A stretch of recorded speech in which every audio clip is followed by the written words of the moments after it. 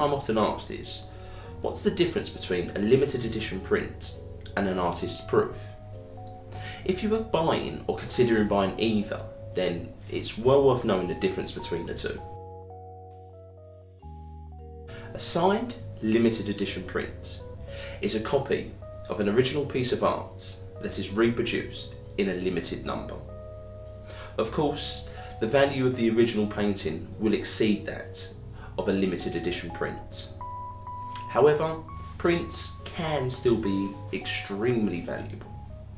The reason the prints are limited is because the artist only releases a specific number of them.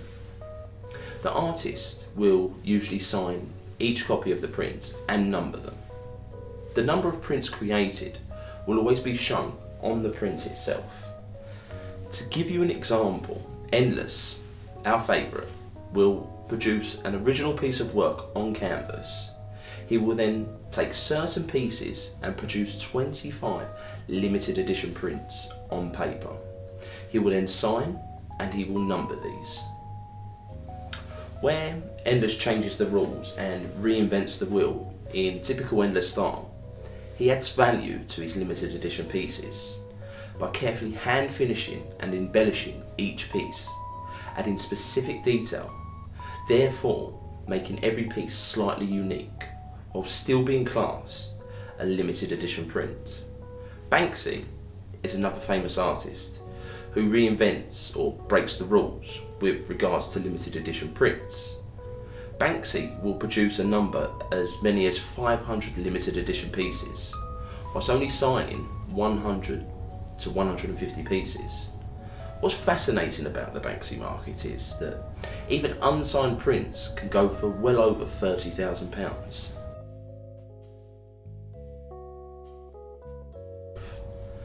An artist's proof is slightly different. When an artist is creating a run of prints, there will be sent proofs to check that they're happy with the colour and quality of the limited editions before they print all of the editions. These initial artist proofs do not typically count to the prints that are created. Traditionally, artist proofs remain the property of the artist, but in modern times, they're often sold at the same time as the limited edition prints.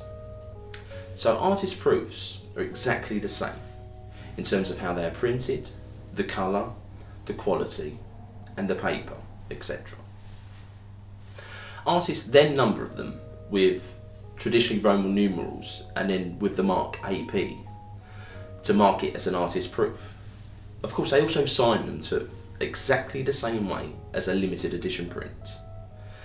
Naturally, there are not that many artist proofs released. However, between 10 to 15% of the limited edition run is released as an artist proof, and artist proofs can typically be anywhere between 25 to 50% more expensive.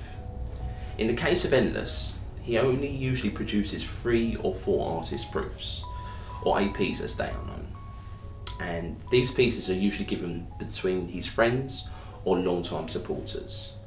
Banksy again is a rule breaker, in the AP department of course. The reason being is, you'll notice that APs occasionally come up for sale which are slightly different from his limited edition pieces.